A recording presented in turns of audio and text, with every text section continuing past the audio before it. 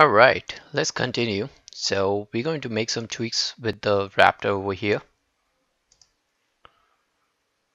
So what I'm going to do is I'm going to make some tweaks over here, especially with the pelvis. And I'm going to just bring it in a little bit.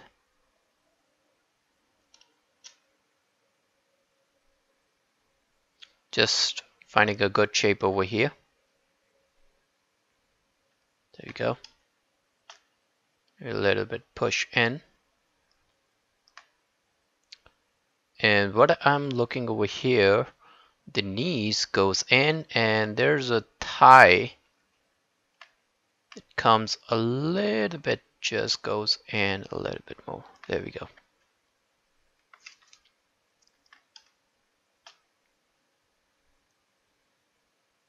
With the chest as well. Looks good.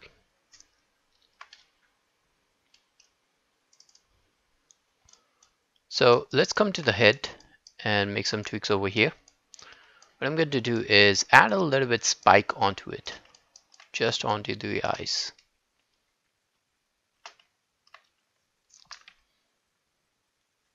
Over here.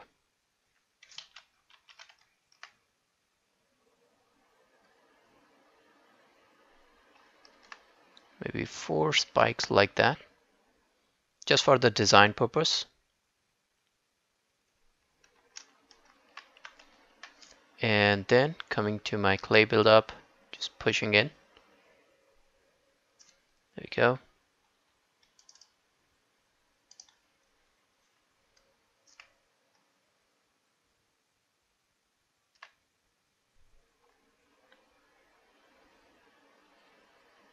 Finding a good tweak over here. Maybe the jawline. And I think I will just go. It's all about artistic choice over here. Let's select this one and push it in a little bit. Just pulling this out, make sure it's selected. There we go.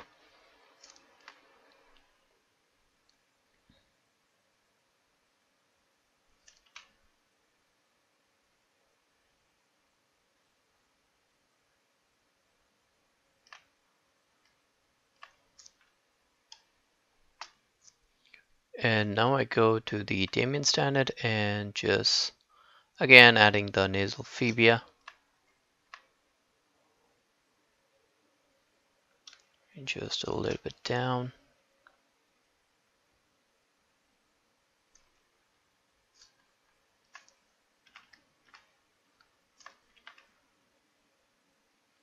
There we go.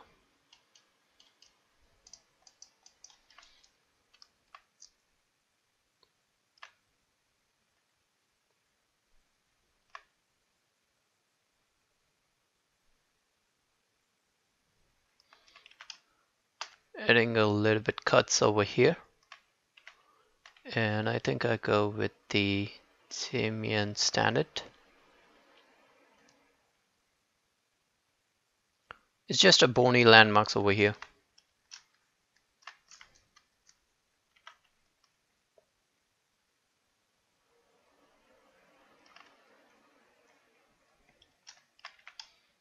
I'm going to pull this up a little bit.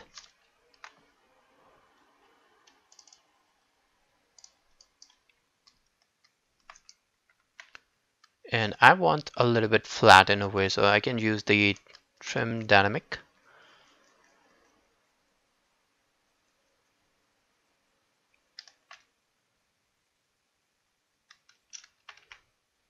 Push it up like that. Maybe it's too down, I guess.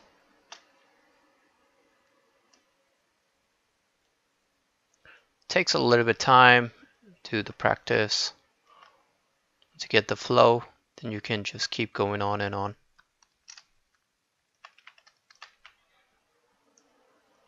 Keep playing it until you find the result.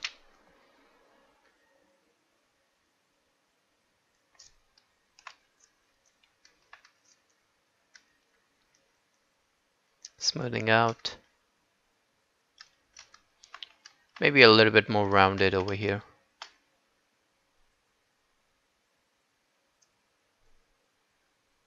Like that.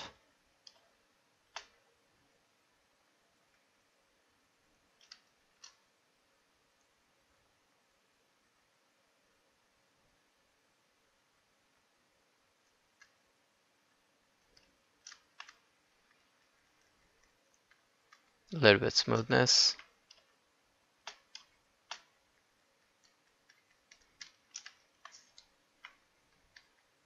Oops.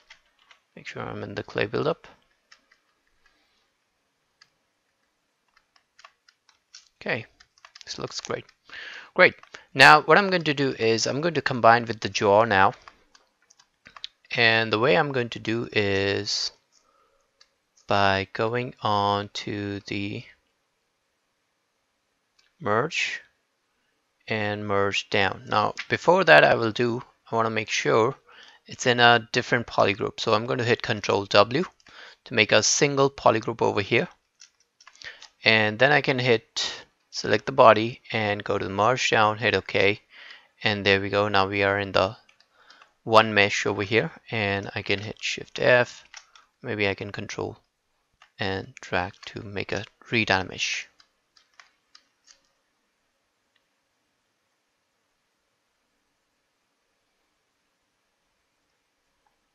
Just cleaning up this area. Little bit trim dynamic just to cutting in a half. Just pull it a little bit down so it goes a straight, not like that.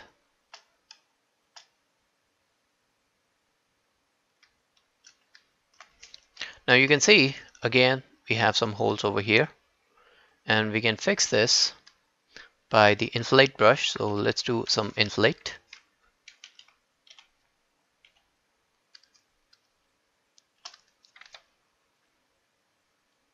And redynamish. To the inflate and redynamish.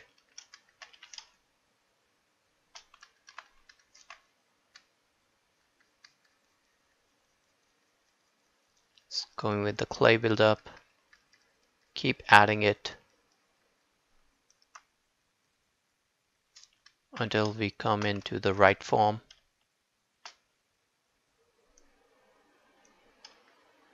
Let's go maybe a little bit down. There we go.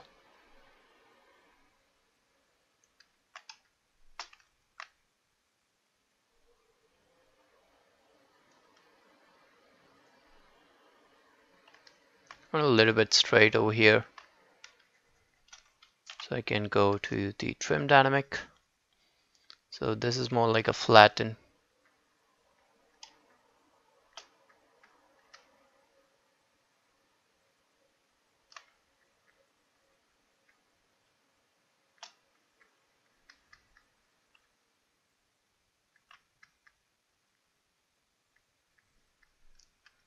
There we go. Just to give a little bit hint that there's a bone. Again, adding the bony landmark. And flatten this out.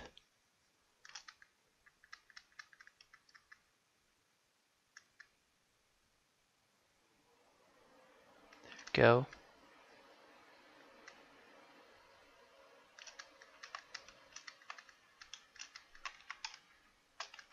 It's 2 down.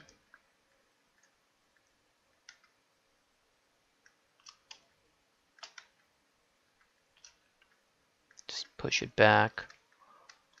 There we go.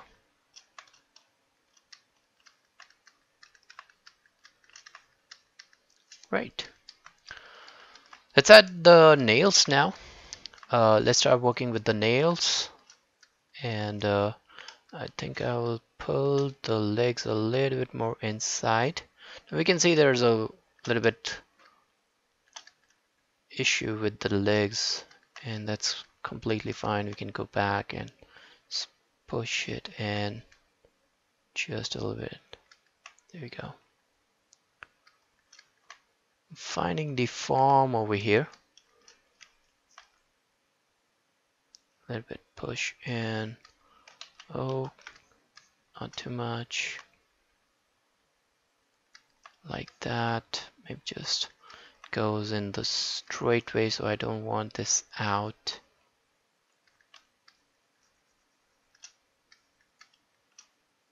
Just a little. Make sure it's a perfect angular over here. And there we go.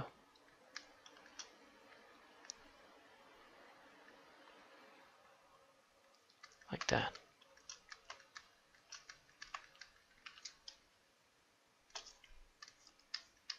Adding my perspective. So I will be working with the head a lot because the head is the most important part. In any character, you want to focus on the head first because the head is the most dominated area. So you want to make sure it's coming out nicely. So head is going to be the really important part.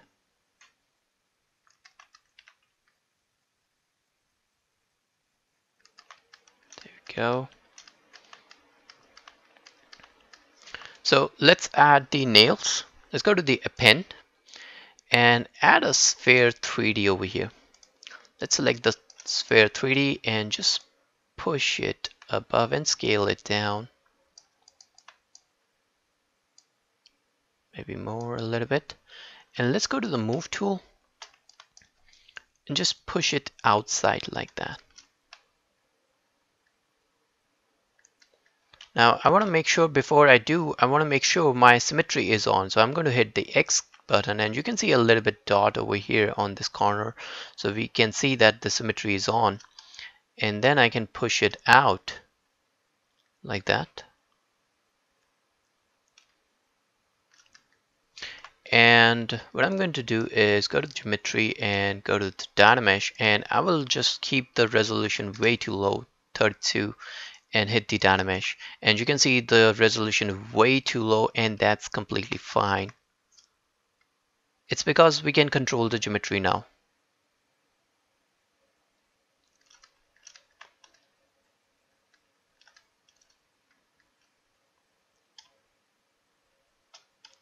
Maybe a little bit push in. There we go.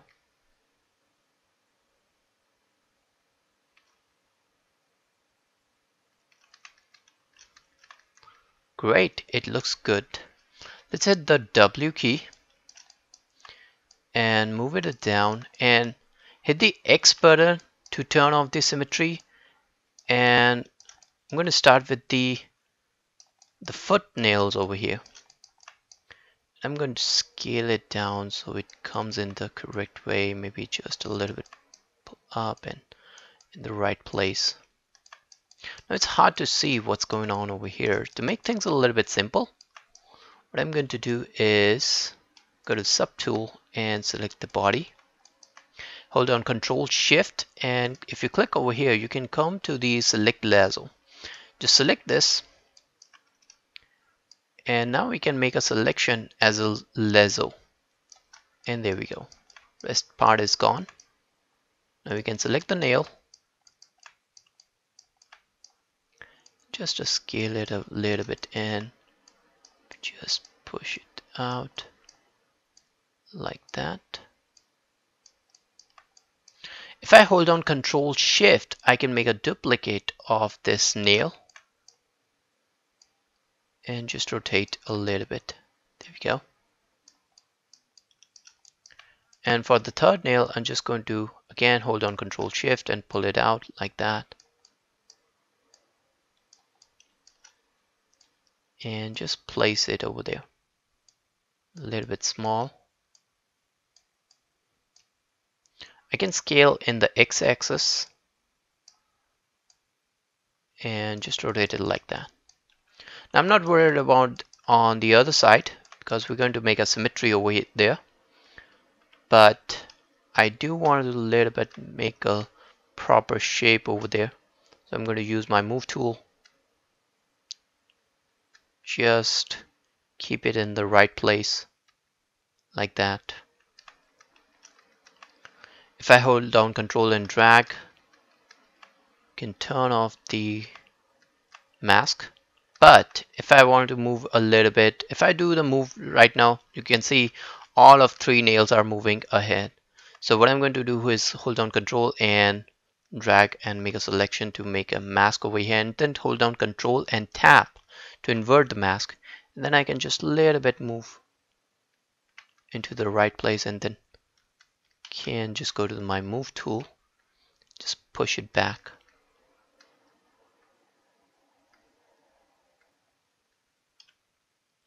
Scale down my brush size. And I think there's a little bit mask over there, but that's completely fine. I can remove the mask, not worry about the mask anymore. If you found this difficult to do this and when you are moving you accidentally select the other nail as well, and you don't want this effect, so here's what you can do is if you go down and come to the polygroups and click on the auto grip. Now I want to show you, if you hit the Shift F, you can see all the groups are the same, but if you click on the auto grip, those 3 nails will become independent polygroups over here. So now we can go to the B for brush and come to the move topology. This brush allows you to move only that polygroup where you tap the first. So for example, if my brush size is big and if I tap over here, then I can move this only, this individual polygroup. But if I was using the move tool and if I move it, you can see the effect is happening over here as well. So go to the move, go to the brush and go to the move topology, and just individually you can make some changes over here. It's great, looking nice.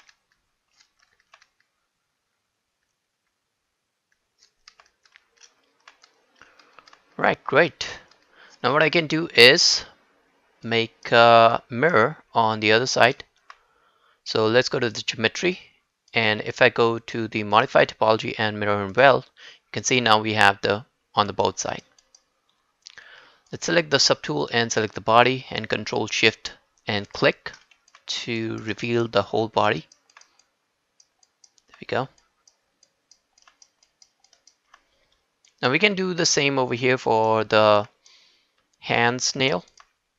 So I'm going to select the one again the nails, and I think I'm going to bring one nail out of it and then start making shape out of it. So here's what we're going to do is I'm going to hold down Control Shift and click onto it.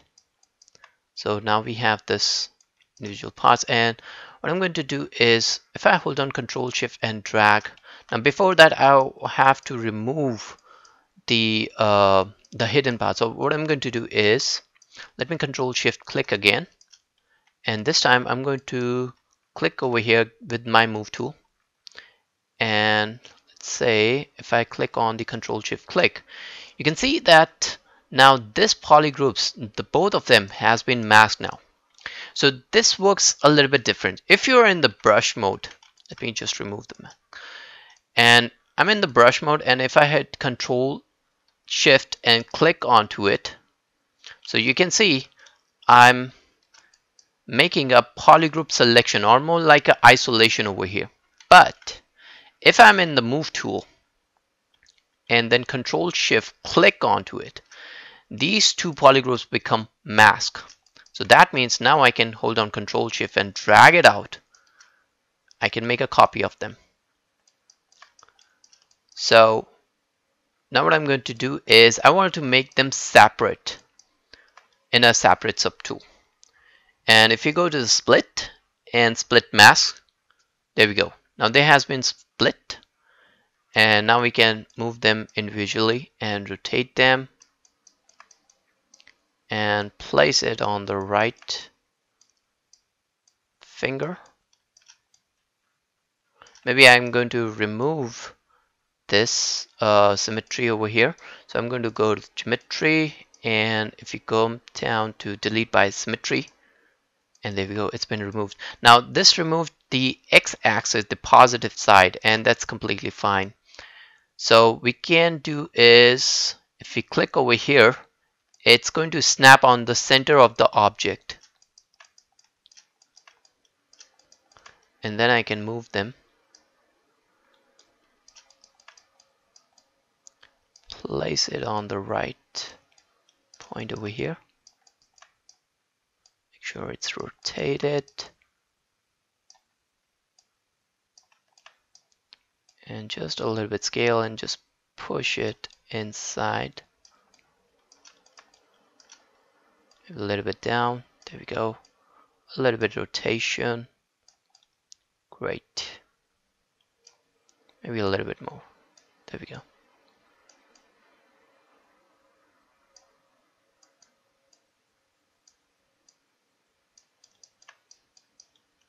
So I'm going to hold on Control Shift and drag to make a duplicate of it.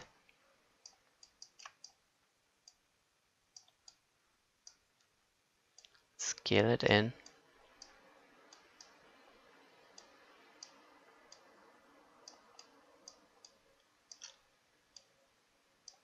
Place it on the right finger. So I'm just roughly placing it right now. Again, it's a blocking over here. So I'm going to hold on Control Shift and drag and place it over here. Just give a little bit rotation, maybe a little bit scale down.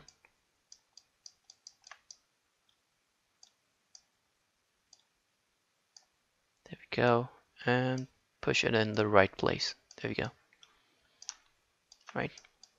Now don't worry about the size, we can fix that later. But I'm going to remove the mask and go to my polygroups and make the auto group over there. There we go. Let's go to the geometry and click on the mirror vent, and there we go. They have been mirrored now. Great. So I will be keep tweaking as far as I can, but yeah, so we will continue in the next video, and yeah.